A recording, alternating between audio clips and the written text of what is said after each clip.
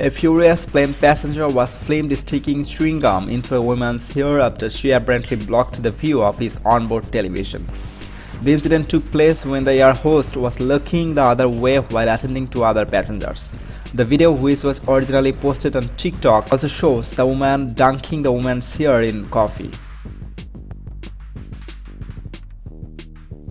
According to the report, a pretty fight broke out between the two passengers after the one deliberately tried to block the view of onboard television with her hair.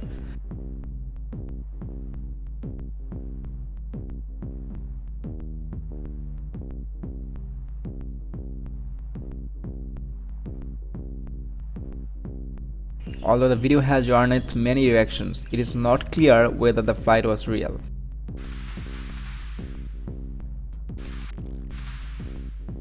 The short clip shows the passenger becoming irritated after the woman sitting in front of her put her long hair over the back seat that covered the onboard television.